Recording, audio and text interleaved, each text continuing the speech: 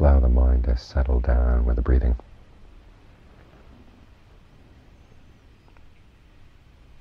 Think of yourself as gathering it in from all the places it's been roosting in the course of the day, like a big flock of birds. It's been thinking about this, thinking about that, all over the place. And now all the birds are going to come down on the same telephone pole.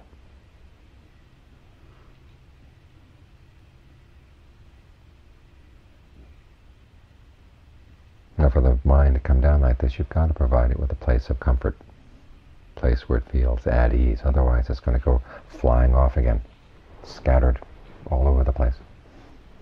So focus on the breath, because that's the element through which you experience the whole rest of your body. We tend to think of ourselves as being in the solid part of the body, and the breath comes in and out of that. But actually our whole awareness of the body, from the head down to the toes, out to the tips of the fingers, it's all through the breath energy that we sense the body. If the breath energy weren't there, we wouldn't sense the body at all. And so look at the quality of that energy. First, look at the most obvious part of that energy, which is the in and out breath. And just very gently try to adjust that so it feels just right.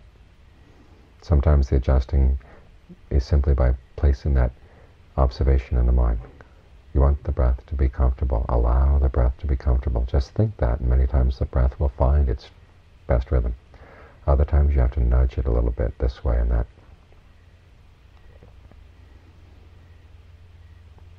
But what's important here is that you develop your own inner sensitivity. Without that quality of inner sensitivity, the meditation becomes mechanical, becomes forced.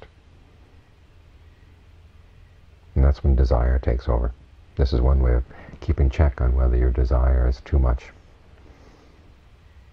whether it's getting in the way of your seeing things as they're actually happening, and you're focusing on what you want to have happen, the next moment, the next breath, whatever. Stay right here and watch what's happening. Be sensitive to what's happening. And that quality of being right here, that'll make the next breath better. That'll make the next mind state better. Settle in with what you've got. And then arrange what you've got right here, bit by bit by bit. It's like a dog lying down to sleep. The dog lies down, oops, there's a root, or there's a rock or something. So the dog gets up and scratches here and scratches there, turns around, then lies down again. You keep doing this until finally the breath really does feel good. And then you can get absorbed in it.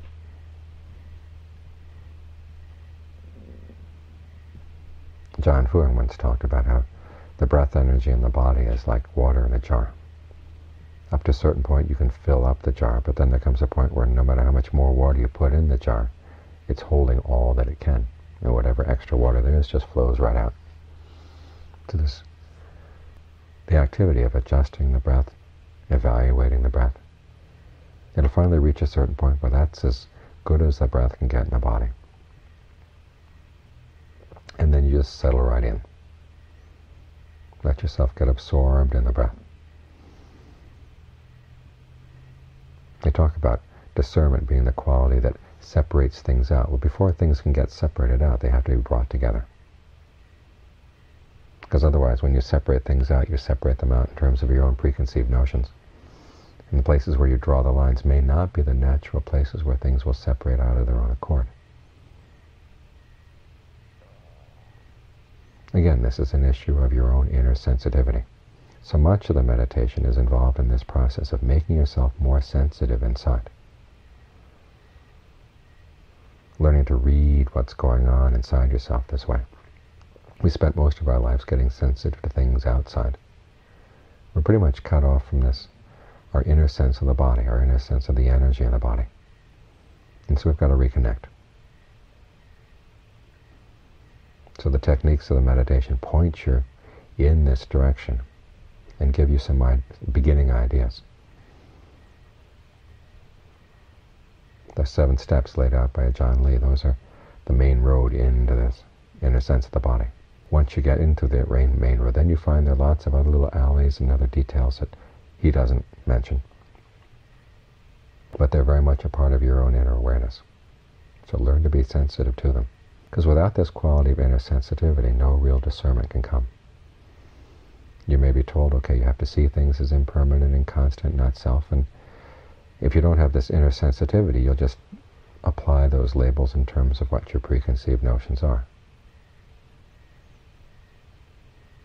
But once the inner sensitivity develops, okay, then you begin to see, oh, this is what they meant. This is where that teaching is useful. This is where that teaching is not useful.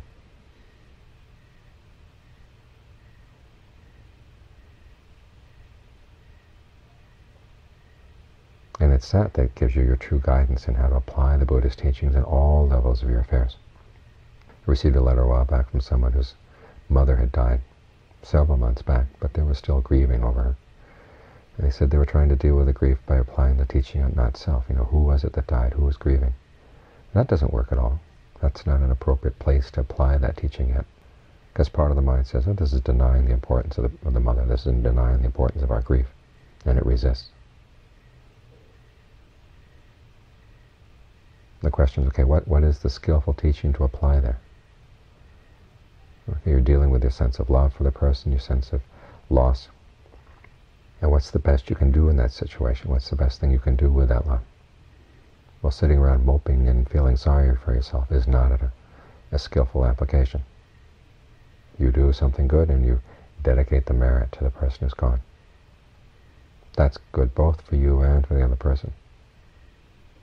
Just an example of developing the sensitivity of when a teaching is applicable, when it's useful to apply, when you're ready for it. This you have to develop using your own inner sensitivity. We're supplied with so many of the Buddhist teachings all around us. Books fill the library down in the guest house.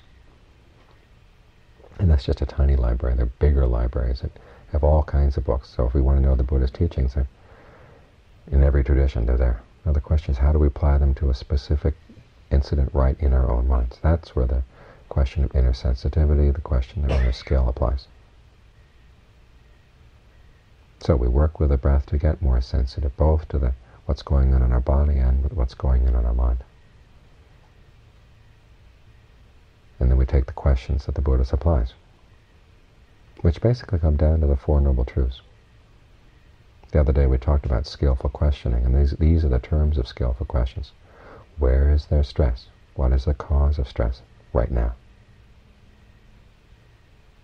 Okay, what teaching is effective to get rid of that particular cause? The books will tell you all the words, but you've got to see in yourself, okay, what precisely are you doing right now? What kind of movement is in there in the mind? Is it leaning forward, leaning back, liking, disliking?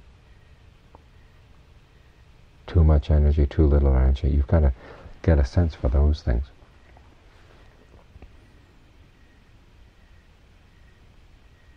And then you can begin to apply the teachings that are the proper corrective. Sometimes it's a balancing out, sometimes it's an undercutting. There are lots of different ways of using the teachings. But when you're operating from this sense of being centered inside and sensitive inside, that's when you get a sense of what applies properly at what particular time, with what particular circumstances. Because otherwise, there are many ways you can use the Buddhist teachings in very unskillful ways and just kind of run roughshod over your inner sense of the mind. And what happens is part of you rebels. And many times there's so much damage done, it takes a long time to recover.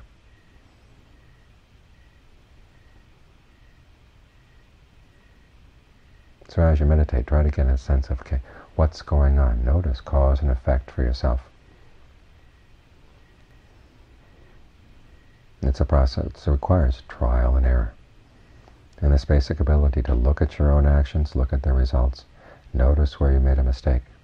For some reason here in America, that's an ability that lots of us have lost. So we've got to learn how to redevelop it.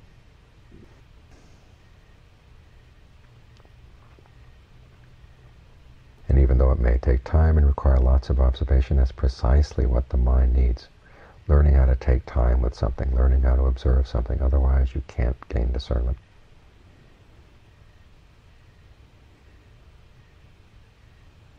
We want to meditate with sound bites, and it doesn't work. Discernment requires time, it requires observation. And only if we're willing to invest those two qualities can we ever expect any real results.